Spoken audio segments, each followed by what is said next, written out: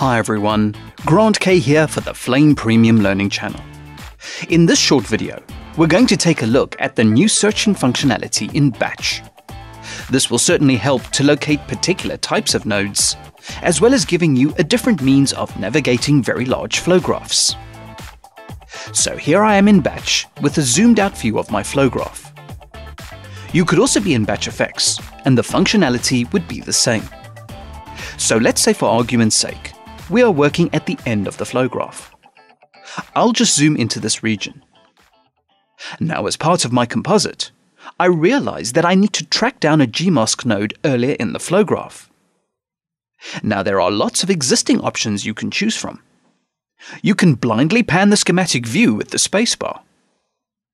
Or you could press Ctrl-Alt-N to bring up the navigator. This allows you to have a more global view of the flow graph.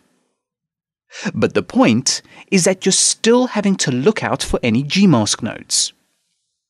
So in Flame Premium 2016, if you want to search for a particular type of node, just locate the corresponding node in the node bin.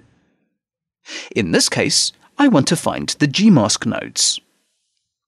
Hover the cursor over the Gmask node and press Meta F. Immediately, the schematic view frames all the Gmask nodes in the flow graph. You will also see how all the other nodes grey out to further emphasize the searched nodes. So this is really handy. At this point, you have two ways to go through your nodes. You can either select them manually one at a time, or you can press the Tab hotkey to navigate each Gmask node. The beauty of using the Tab hotkey is that not only does it select the various node, but it also frames the selected node in the schematic view. Please note that the tab cycles the selected nodes forward. If you press Shift-Tab, this will cycle the selected nodes backward. So you can use the Batch node bin to help search for nodes in the flow graph.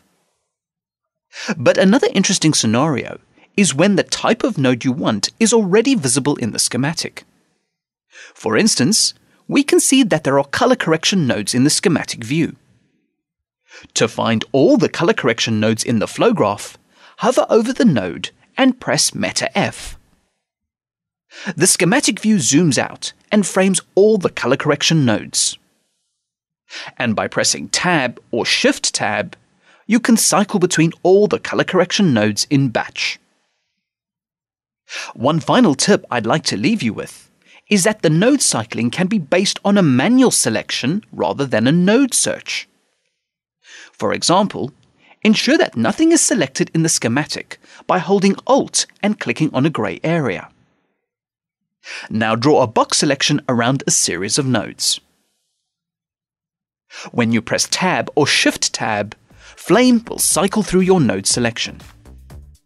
What is really useful to know is that if you call up the node menus and cycle the nodes, the node menus will automatically switch to whatever node is selected in the cycle.